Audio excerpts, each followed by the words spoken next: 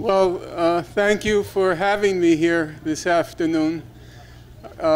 This is something of a homecoming for me because that's Corwin Hall, if that's still the same name, I assume, which was where the politics department was located, and it's where I did my doctoral dissertation. I can't say I have warm memories, but I do have memories. And one memory is actually relevant to this afternoon. It may sound irrelevant at the beginning, but you'll get my point in a moment. There was a period when I was doing my dissertation where I was just so tired of reading books and reading more books and reading more books that I think I was verging on and may have crossed into a breakdown. And I discovered or decided at that moment I need to rediscover my peasant roots. I had to return to nature. And the closest thing I could do to returning to nature at Princeton was I decided to join the grounds crew. And the grounds crew, we were the ones who mowed the grass in Princeton. We went around and I got to know the full length and breadth of Princeton, at least its lawns. But there was one problem with working on the grounds crew. The problem was none of the other workers liked mowing grass because they had been doing it for 20 and 30 years.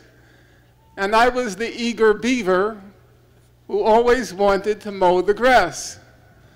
So when it was really hot, humid, scorching, torrid, the moment the supervisor or the foreman was away, they all wanted to hide under the tree to rest and not work. And I would start up my lawnmower because I wanted to mow the grass. But that immediately alerted the foreman to the fact that we were in the area. There was Norman mowing the grass, but where was the rest of the grounds crew? So I earned the eternal hatred and enmity of my co-workers, the eager beaver mower of grass.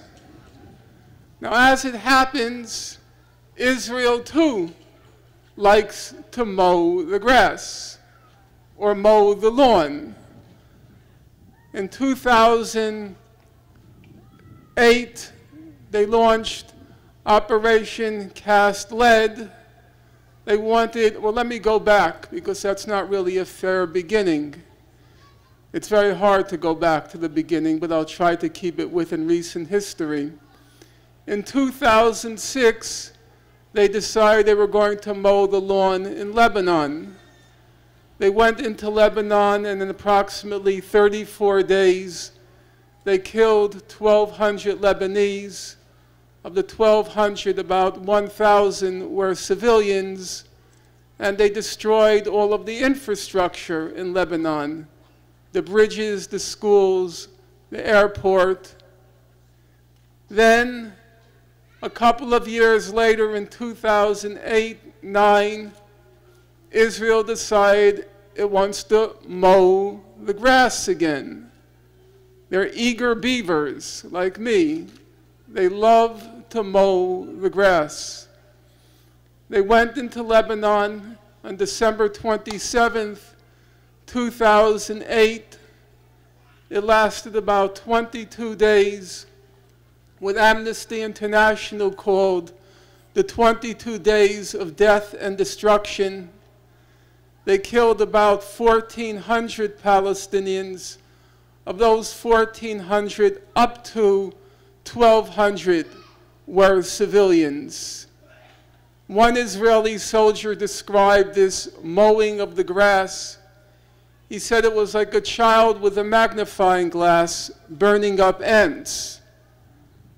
Another Israeli soldier described it as a PlayStation computer game. There was barely a single Israeli soldier in Gaza, barely a single Israeli soldier in Gaza who even saw a Hamas fighter. There were no engagements in Gaza during 2008-9. There were no battles in Gaza. Israel went in, as is its wont, and as the ground troops entered, they blew up everything in sight for a mile's radius ahead of them to make sure there was nobody to fight. So at the end of that massacre in Gaza, there were 13 Israelis killed. Of the 13, 3 were civilians, 10 were combatants, and out of the 10 combatants, 4 of the 10 were killed by friendly fire, Israeli soldiers accidentally killing other Israeli soldiers. They leveled everything in Gaza at the time. When Israel left, there were 600,000 tons of rubble left behind. 600,000 tons of rubble. The eager beaver Israelis who loved to mow the grass, they did a fine job in cast lead. But then, after a couple of years, that itch came back. They want to mow the grass. And so in November 2012, they launched another operation. It was called Operation Pillar of Defense. They went into Gaza. This time it wasn't quite so successful, mainly because Egypt, under the Muslim Brotherhood, and also Turkey under Mr. Erdogan, they sent a signal that they weren't going to tolerate another Operation Cast Lead. So this time it was over in about a week. Israel only killed about 180 Palestinians, and the operation was over. But now, beginning in June of this past year, about 30, I think it's now 39 days ago, another opportunity arose to mow the grass. And that new opportunity came to be called Operation Protective Edge. There's been so much nonsense said about what happened during the last 39 days that one really barely knows where to begin, and now is not the occasion or the opportunity to go through the whole of the factual record.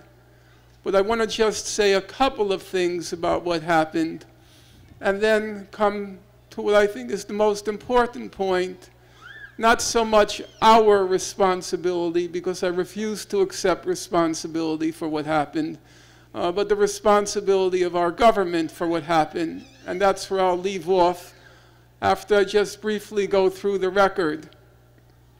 Now, we're constantly told that this latest operation, this latest mowing of the grass, incidentally, for those of you who aren't aware, that's not my expression, it's not my coinage, it's the Israeli coinage. They like to call it.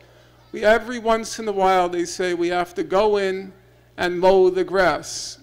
That's their expression, not mine.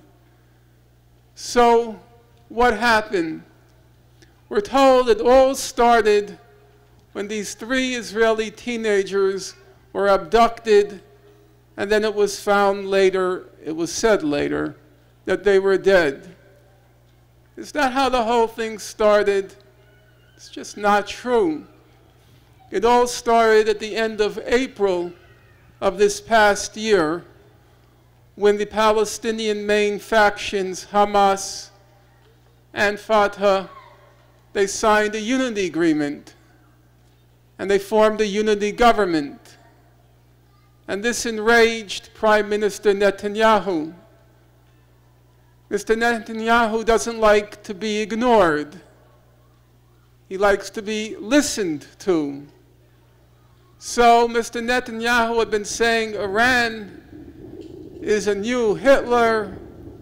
They're threatening a new Holocaust, but the United States and the EU ignored Mr. Netanyahu and entered into negotiations with Iran. This annoyed Mr. Netanyahu. And then this unity government was formed, and it included a terrorist organization, according to Mr. Netanyahu. And what enraged him then was that both the United States and the EU said, we're going to continue negotiating with this government. We'll have a wait-and-see approach. Well, this enraged Mr. Netanyahu even more. Why aren't they listening to me? Why don't they see these people are terrorists? Isn't it obvious that they're terrorists? Well, obviously, it's not obvious. So we're going to have to show them that Hamas is a terrorist organization. We're going to have to prove it to them. And then an opportunity dropped into Mr. Netanyahu's lap. And the opportunity was the abduction of the 3 Israeli teenagers and then their subsequent killing. Mr. Netanyahu decided, even though he almost certainly knew 2 facts. Number one, he knew that the Hamas leadership had nothing to do with the kidnappings. And he knew, number 2, that the kids were almost certainly dead moments after they were, or killed moments after the kidnapping. But here was an opportunity. Here was an occasion that he wouldn't let pass. So, pretending to be on a rescue operation, he sent in the Israeli forces into the West Bank, where they killed between 6 and 10 Palestinians, detonated 2 homes, ransacked businesses, ransacked homes, arrested 600 Palestinians, of whom about 150 were put under administrative detention, meaning no charges, no trial. And he did everything he could to keep hitting them, keep hitting them, keep hitting them, until they finally react, until there's a violent reaction, so then he could say, you see, we told you, they're terrorists. And exactly as you might expect, exactly what was predictable, he kept hitting them until finally some factions in Gaza started to shoot projectiles. Hamas held back, it then began to escalate, and it then spun out of control, which is what exactly what Mr. Netanyahu wanted. As he said later to one member of the US administration, quote, "Never second guess me again," which is to say, I told you they were terrorists, and wasn't I right? But then he had a problem. The problem was he couldn't stop the projectile attacks. And if he couldn't stop the projectile attacks, he couldn't claim victory. The only way you can stop these projectile attacks is through a ground invasion. That's the only option. You cannot prevent them through aerial bombardments. But he was worried. If you launch a ground invasion, there probably will be a lot of a lot of combatant casualties. A lot of Israeli soldiers will get killed. But Israeli society does not tolerate a lot of combatant casualties.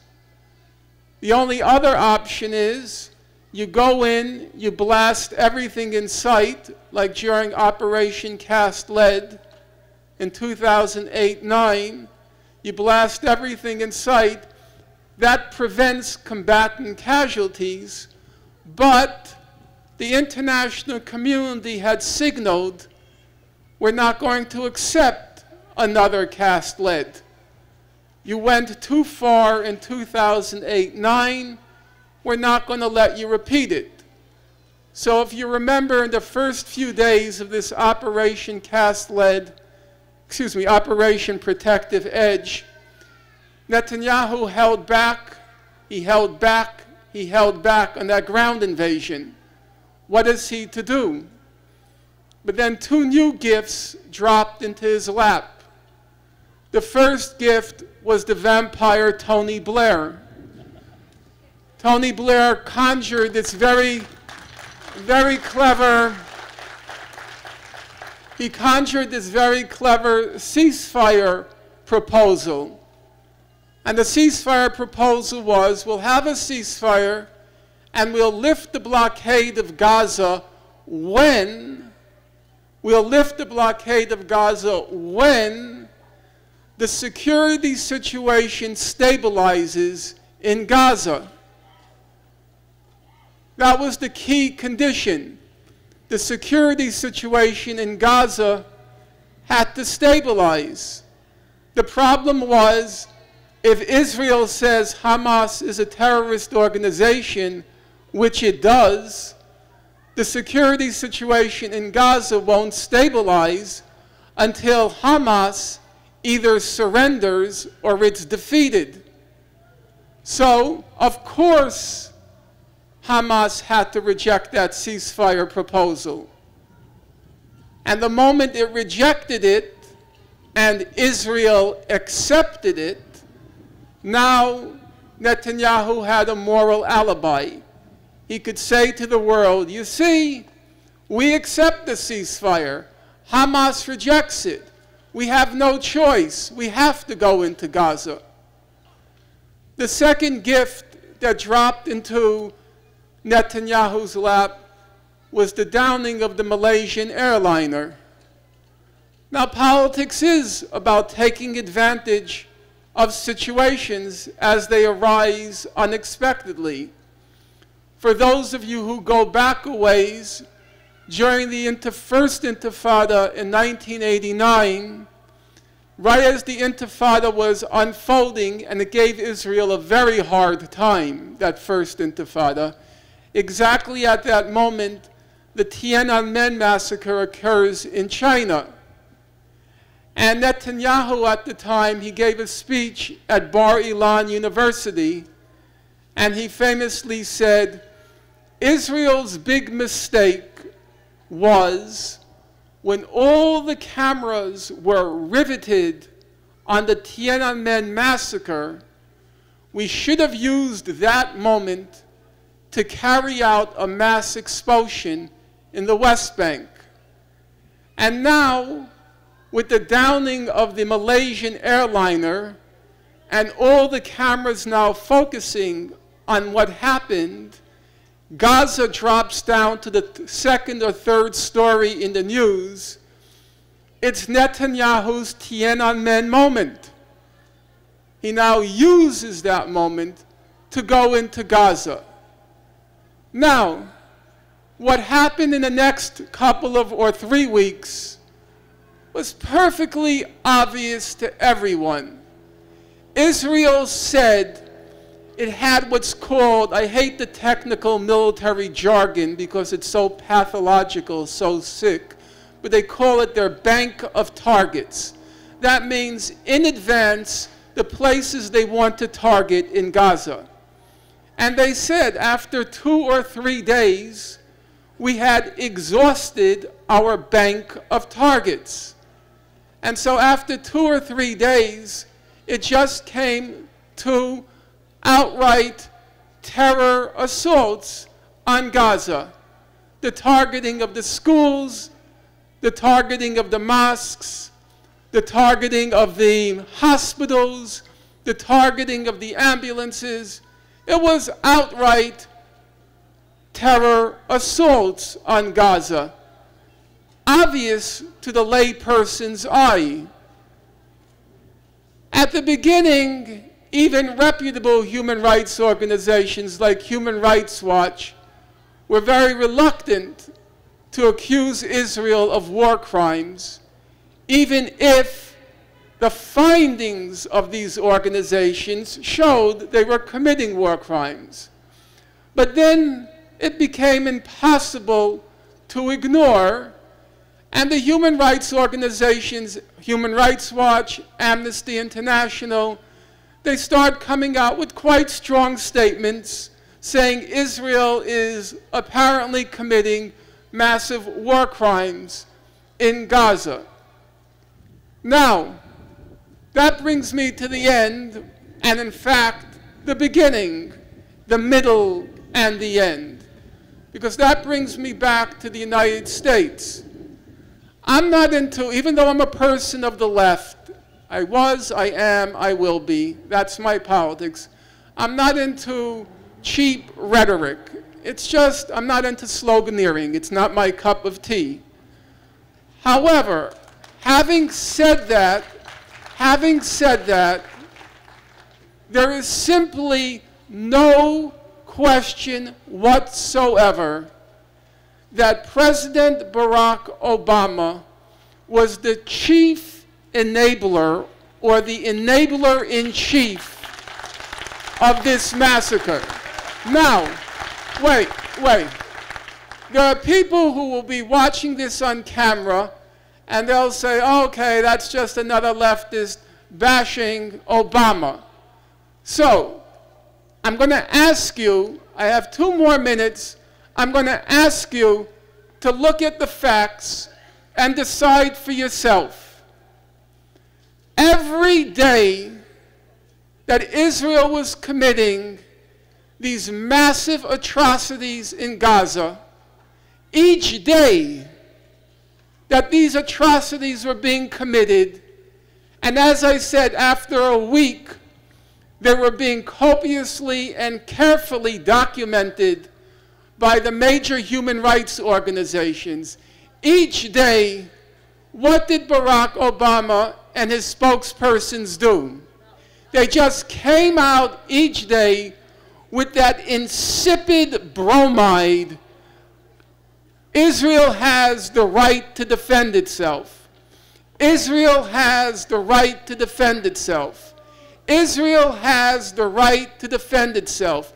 In the face of all the human rights organizations documenting that they're targeting civilian structures, there are no Hamas militants in vicinity. All he said was, or his spokespersons, he just kept saying, Israel has the right to defend itself. Each time he said that, he was sending Israel the green light to continue the massacre. That was the message he was sending. Now, some of you might say, unfair. Did he really have any control over this lunatic state? Well, yes, it is a lunatic state, but it hasn't lost complete control of its senses. That's not true. It's a psychopathic state, and psychopaths have rational moments. So, what happened? Look yourself at the record. It's not my rhetoric. Look at the record. Israel bombs one UN school that's used as a shelter. It then hits another UN school used as a shelter. It then hits a third UN school used as a shelter. Then a fourth, and then the fifth. By the time we reach the fifth, the internal UN structure is reaching a boiling point. Ban Ki-moon, wake up. You comatose puppet of the United States. Wake up. And finally, miracle of miracles, like Christ rising from the dead, Ban Ki-moon says, this is a criminal act. Can you believe it? Ban Ki-moon is now calling Israel's actions criminal. And so Obama is now isolated on the world stage. He's looking ridiculous. He's looking absurd. And so finally, when the fifth school was hit on August 3rd, when Ban Ki-moon called it criminal, and Mr. Obama realized he had even lost control of his puppet, finally the State Department called it a disgraceful act, a terrible act, and then what happened? Go back and look. The very same day that the U.S. State Department, the Obama administration said something, Netanyahu announced it's over.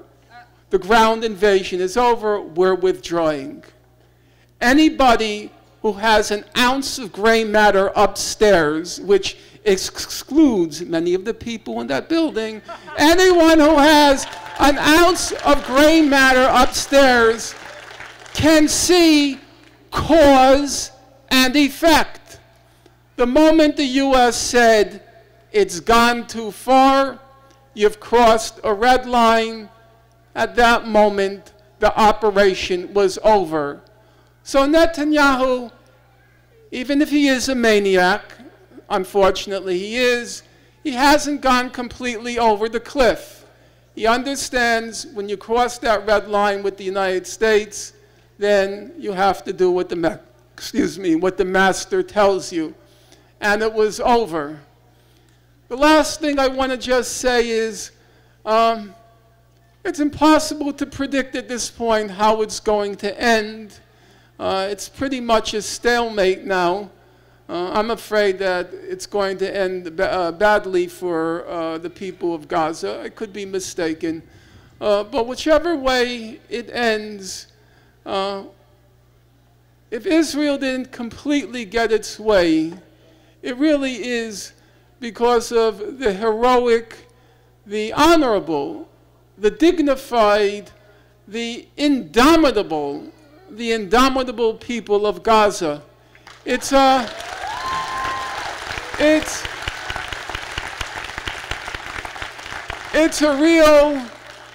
sight to behold. I was only in Gaza once after the blockade. I was there after Operation Cast Lead. And the thing that struck me most about the people of Gaza, we went around, saw all the death, all the destruction. What struck you about the people of Gaza was absolutely nobody complained. It was just like, okay, this is what needs to be done. They're looking ahead. They don't wear their suffering on their shoulder. They don't complain. We're just going to move on. And they remind me, if I can leave you with one last image, there is a film from the 1930s, which probably nobody in this place has ever seen. It's a cult kind of film. It's called Freaks. Who's seen Freaks? Raise your hand. Oh, great. This is a very culturally enlightened group. And Freaks is about a circus. And in the circus, there are the freaks, the ones who have misshapen bodies, born with all of these defects, and they're constantly ridiculed, humiliated, degraded by the circus owner, normal people. And one night, the freaks, it's the last scene. There's the thunder, the lightning, and you see the distance, and rising from the ground are all the freaks. And they're slowly, step by step, approaching the circus owners, the normal people. And obviously those freaks, they were the metaphor for the wretched of the earth, the ones who have no rights, the ones who are treated like garbage, who are treated like dead grass. And I think of the people of Gaza like those freaks, the ones who have so much more dignity, so determined that come what may, they're going to win their rights or die trying to. I don't recommend to anyone to give their life because I've lived a very privileged existence and I don't know how I would react if faced with the prospect of liberty or death. But I have no doubt that our first moral obligation is to support those people who are willing to make the sacrifice, willing to give their life, willing to have all of that death and destruction visited on them because they refuse to live the life of freaks. They refuse to be degraded. They refuse to be humiliated. They refuse to be stepped on, and they refuse to be told that they're not worth more than dead grass. So, in praise, in honor, in everything I'm capable of, to the great, wonderful people of Gaza. Thank you.